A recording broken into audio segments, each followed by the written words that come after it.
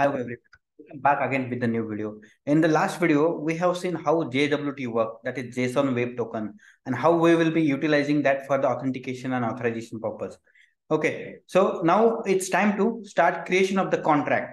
So contract is the main part of our application because we are trying to cover this document management and this different kind of stakeholders will be dealing with these kind of documents. So let's consider one stakeholder is there, another one is there, and they wanted to have a communication in the form of this document. I mean, they have some kind of contractual agreement or something, and they wanted to put it on the blockchain.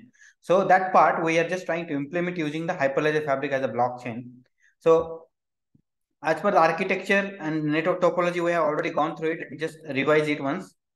On from the front end, we have React.js. APIs are written in the Node.js, and blockchain we are using as a Hyperledger Fabric.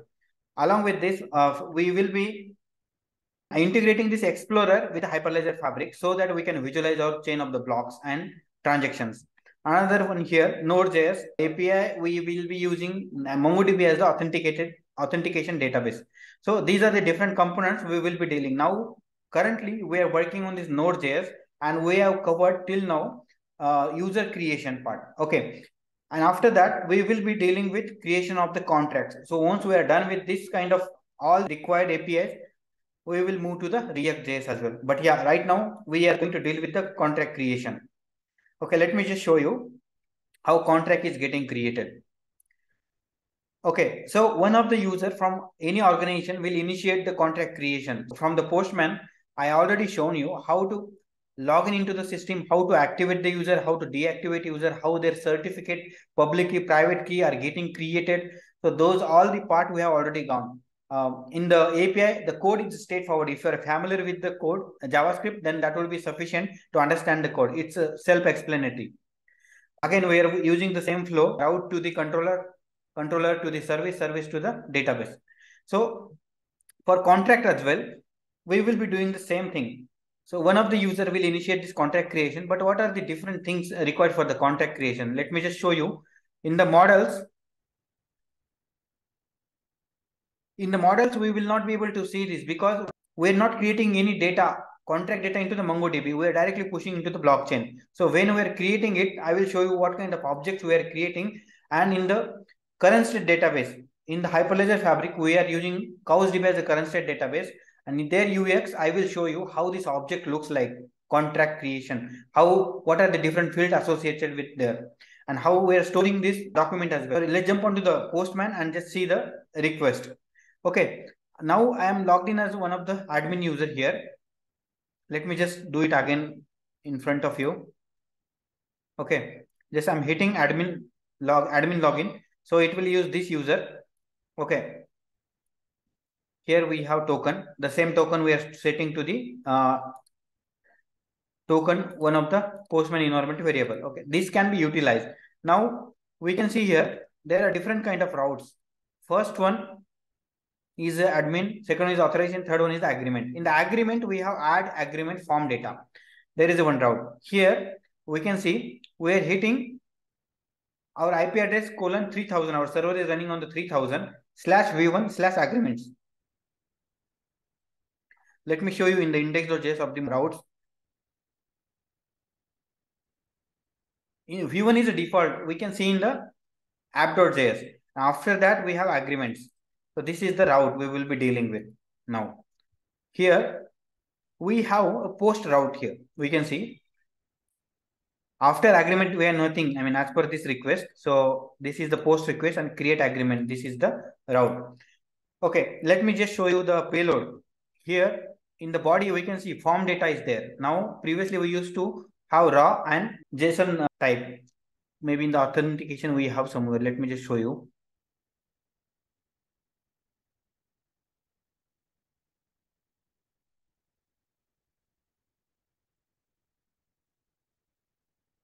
Okay, sign up also we can see. The difference between this body, here we selected raw and JSON from this drop down. So make sure you are also doing the same thing. And in the agreement, we have form data. Here we will be sending different kind of fields, key and value. So form data we have to send like this, key and value.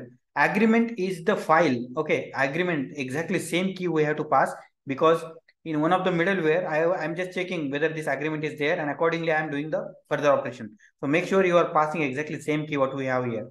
I will share the Postman collection, so you don't need to worry. Do not change anything until unless it is required, or if you have any kind of custom requirement, then you can change it. Agreement is the type file. You can see here type file and test. I have one test PDF. Another one twist here. In the latest version of the Postman, we cannot select any file. Either we have to select in the setting. Let me just show you. In the settings, working directory you have to select. Right now, the working directory is home, Pawan, Postman, files. So inside this, we will be able to select it. If it is not, you won't be able to select other files in the latest version again. So just check it. Maybe if there is an issue, just try to solve it. Maybe just Google it, you will get easily. But in the latest version, we have to choose this working directory / whatever you have, Postman / files, and inside this file we have to put the test PDF, whatever the PDF we wanted to upload, and from here we will be able to upload it. Just select it from there. Then let me just select it. Home,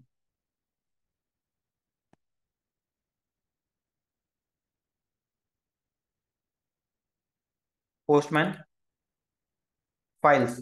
Okay, I have this test PDF. It's having just test data something. So in actual case, this stakeholder will have some kind of terms and condition, and they will be putting on this PDF in the form of rules. Actually, rules or policies, whatever they wanted to put. Like one stakeholder wanted to buy some laptop from other, and they have agreed upon they will give 5 years of support for that. Is there any issue or critical? They will replace the device itself. Something like that. They can just put the terms and condition. So this is the form of document. Now type of the contract, legal agreement.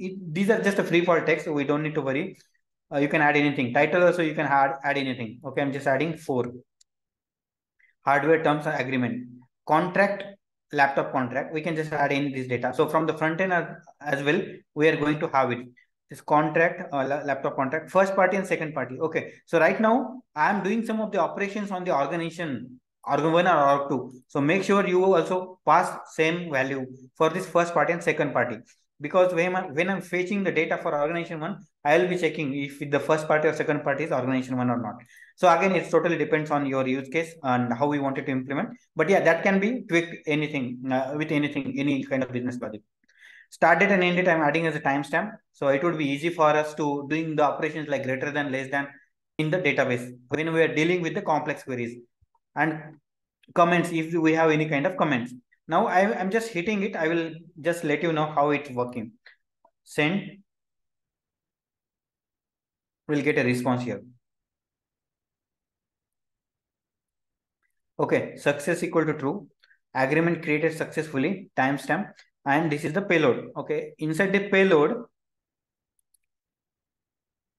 so we have different kind of information of the contract. This ID is getting created dynamically at the runtime.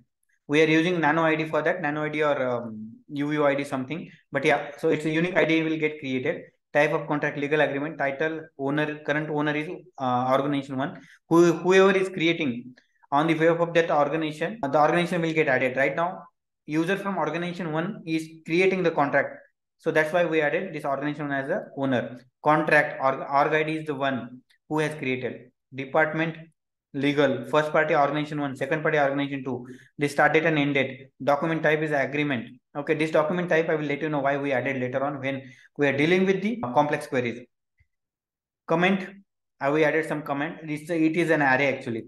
Created by this user, updated by this user, same user we just logged in. Created at, updated at. These are the 4 things we by default we will have for most of the collections.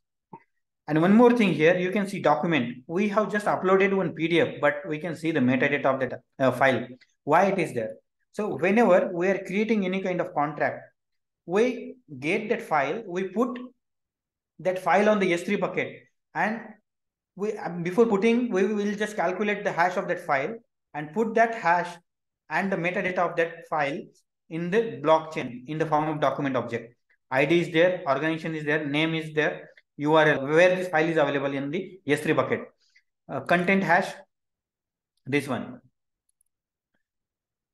Created by, updated by, created at, updated at. Okay, this is the thing is very important. Content hash. So let's consider we are putting this document on the S3 and someone has access to the document and they changed some of the content from that file, how will get to know? So using this hash, we can immediately identify whether the document is tempered or not. So while putting the data, we are calculating the hash and putting into the blockchain, this hash I'm talking about. And later on, someone has tempered. Tempered document will create a different hash actually for each one byte change in the document. It will just change full hash actually. So we can immediately identify the content of the document got changed or not. So using this hash only. That's why we're putting the metadata of this document onto the blockchain. Okay, this is the first part. And how it is happening, we will just jump onto the VS Code and check the flow, everything. And we'll validate this document is available on S3. And after that, we'll validate this data is also available on the current state database in the blockchain. Okay. That's it for this video. Thank you so much.